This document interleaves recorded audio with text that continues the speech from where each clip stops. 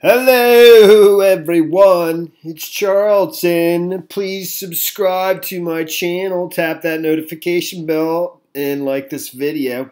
It does help me keep making videos, and I would appreciate it. I really would, majorly. Alright, so Joe Biden has issued a video, put it on his Twitter account about an hour ago, for the first time kind of publicly speaking about, all the various past situations where he's, he's seen making women uncomfortable or Lucy Flores is the one who came public. There's been a couple others since then. She was on State of the Union with Jake Tapper. I saw the interview, and she was pretty adamant about how it made her feel and so forth. I'm not going to go through all these things case by case. Listen, I'm a Republican.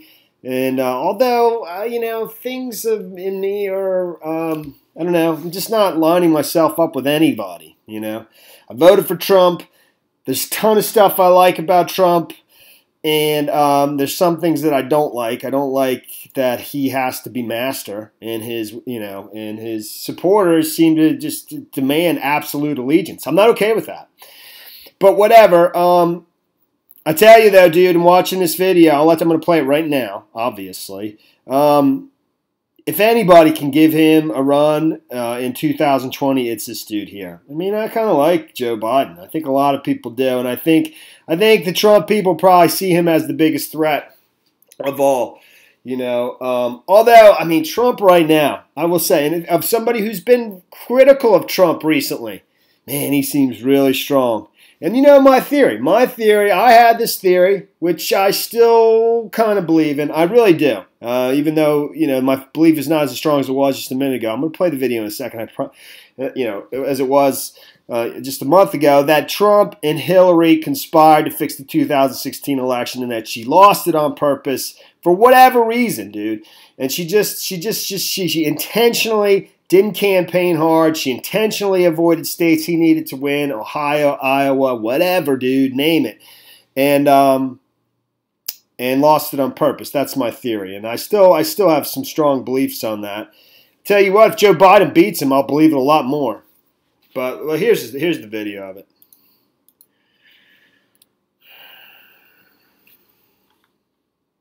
Month, I expect to be talking to you about a whole lot of issues, and I'll always be direct with you. But today, I want to talk about gestures of support and encouragement that I've made to women and some men, and have made them uncomfortable. And I always tried to be, in my career, I've always tried to make a human connection. That's my responsibility, I think. I shake hands, I hug people, I grab men and women by the shoulders and say, you can do this. And whether they're women, men, young, old, it's the way I've always been. It's the way I've tried to show I care about them and I'm listening. And over the years, knowing what I've been through, the things that I've faced, I've found that scores, if not hundreds of people have come up to me and reached out for solace and comfort, something, anything that may help them get through the tragedy they're going through. And so it's just who I am. And I've never thought of politics as cold and antiseptic. I've always thought about connecting with people. Like I said, shaking hands, hands on the shoulder, a hug, encouragement. And now it's all about taking selfies together. Social norms have begun to change. They've shifted. And the boundaries of protecting personal space have been reset. And I get it. I hear what they're saying. I understand it. And I'll be much more mindful. That's my responsibility. And I'll meet it. But I'll always believe governing, quite frankly, life for that matter, is about connecting with people. That won't change, but I will be more mindful and respectful of people's personal space. And that's a good thing. I've worked my whole life to empower women. I've worked my whole life to prevent abuse.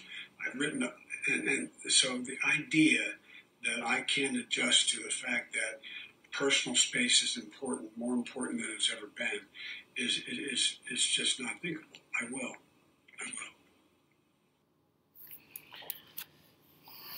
I don't know, man. Maybe it's not a good thing to be liked by somebody who's a conservative, Republican, libertarian like myself. But I like that statement, and I like the dude, man. So I think he's the Democrats' best hope. But I don't know. I'm like really confused these days. But I still think Trump and Hillary fixed it. I do. I see what's going on in Virginia and stuff, other things. I even, you know, I don't know. I don't want to get into it now. That's the end of this video. Thanks for watching my videos. Please subscribe to my channel. And give me a like down below. I'll see you in the next video. Later, man.